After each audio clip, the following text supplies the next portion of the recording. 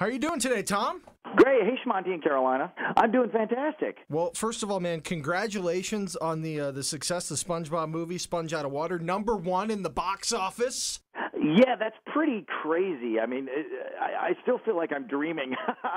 You might just all be part of an elaborate, like, Twilight Zone kind of dream that I'm having, because shows that have been on the air for 16 years aren't supposed to have a #1 movie at the box office. What's it like for you living in the fact that you are part of 16 years of people's childhoods? You know, it's amazing, and the other actors and I talk about it all the time. It really is this incredible trust that people have, and we're just thrilled that the characters still seem to have all this goodwill from the fans out there. And SpongeBob, people still like SpongeBob as a character, and Patrick and their friends, and they still like SpongeBob as a show and as a property. And again, that's a statistical anomaly in the business. It's not supposed to happen that way. And the movie last weekend it was supposed to make maybe $30 million, not 60. So it's a good problem to have, though. It's a great problem to have, and we just treasure it. We just treasure the problem so much that we, like I said, you could probably hear the amazement in my voice. I don't know what to say about it. It's insane, but it really is the fact that people have, kind of grown up with the show, and some of the people, if you were 10 years old 15 years ago, you're now in your mid-20s and maybe even have kids yourself. And, a lot of those people are coming up to us and saying, you were the voice of my childhood, or, you're the voice I heard in my head when I was growing up. And, my childhood was great, and my parents and I used to watch your show, or my childhood wasn't so great, and I used to use your show to escape. Whatever people's associations with the show itself are pleasant. And it's really nice to be a part of that and just kind of bring silliness into the world. And, when you're doing the show, you're not thinking about that. You're just trying to be Three Stooges, stupid, smart, funny. But there's this whole series of byproducts to it that just are unbelievable. It's just nice. I mean, that's the only lame word I can think of. It's just really, really nice. I feel like it transcends so much. I mean, you guys have so many guest stars, guest voices on there, and SpongeBob ties in really well with the rock community. I mean, you guys have had like Pantera and Gene Simmons and Dee Snider.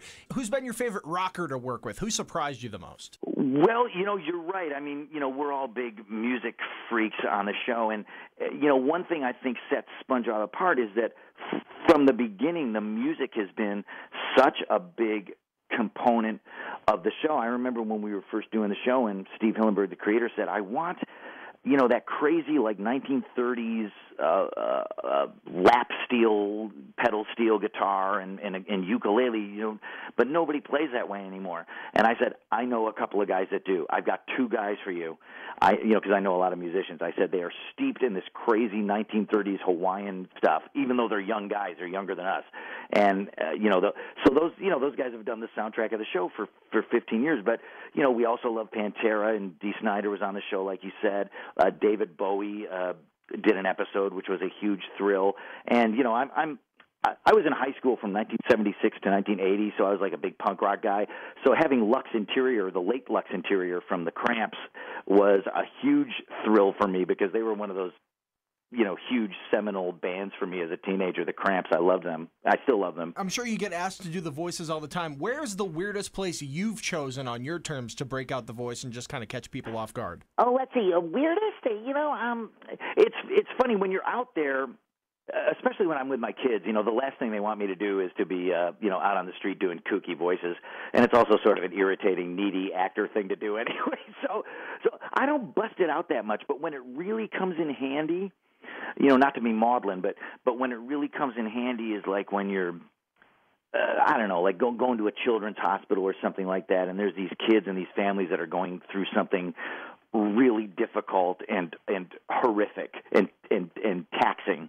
And you can go in and bust out the voice, and you see, a kid who's going through a really hard thing smile for a second, and then you see his parents smile because it's so nice for them to see their kid smile.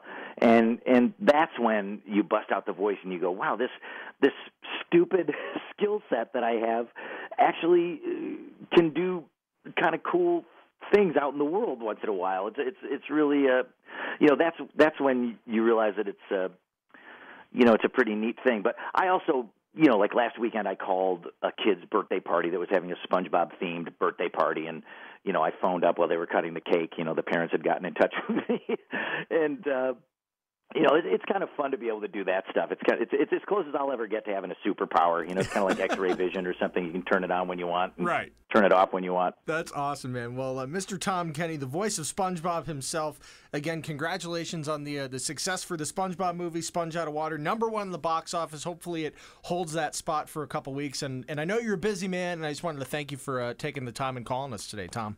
Cool. Well. Hopefully, 50 Shades of Yellow will triumph at the box office this weekend. Thanks. By the way, you realize that you can't say Shmonty without sounding like an old Jewish guy. I guess you haven't met my old friend Shmonty. Would you be able to give us a Rock 102 Mornings with Shmonty and Carolina in a voice? Your choice. How do you say it? Rock 102 Mornings with Shmonty and Carolina. Cool. Hello, air breathers. This is SpongeBob SquarePants. Ow! And Gary, my snail. Ah! You are filling your ear holes with the sweet sounds of Rock 102 Mornings on. Never mind. Wait a minute. Hold on. Rock 102 Mornings. Rock 102 Mornings? Yep, with Shmonty and Carolina. Oh, dang it. Here we go. This will be good. The second take is always the best one. Hello, surface dwellers. SpongeBob SquarePants here. You are filling your ear holes with the sweet sounds of Rock 102 Mornings with Shmonty and Carolina. Ow! Snails love it too. Ah! Tom, thank you so much, sir. Awesome. You're very well. It's always the second take. I can never get it the first time. That's killer, man. Tom, have a great day. Glad to do it, man. Bye, guys. Thank you for calling. Take care. Thank you.